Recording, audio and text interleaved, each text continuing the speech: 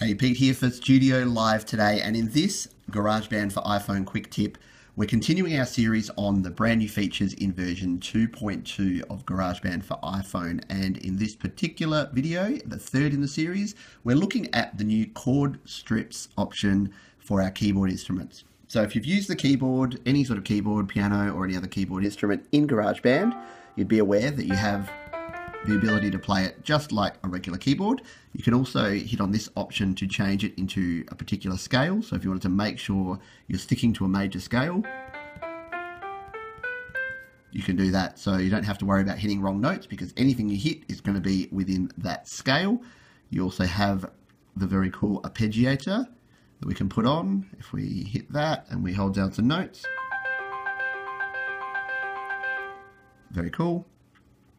And finally now we have chord strips option. So if we tap on that one, then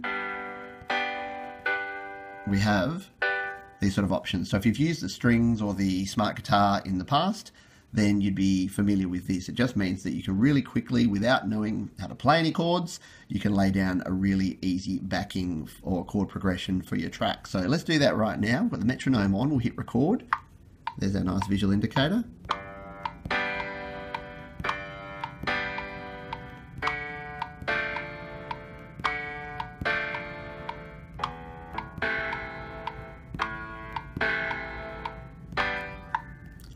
That was pretty terrible in terms of the recording, but you get the idea there. So we can now play that back, and without me knowing any of the actual notes in a G chord or a D minor chord or an A minor chord, I can quickly build that track out, and now I've got myself a backing track that I can now expand on and start adding to.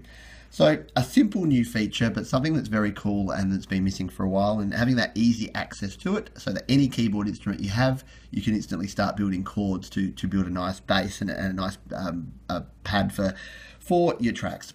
So I hope you found that useful, and thanks for watching.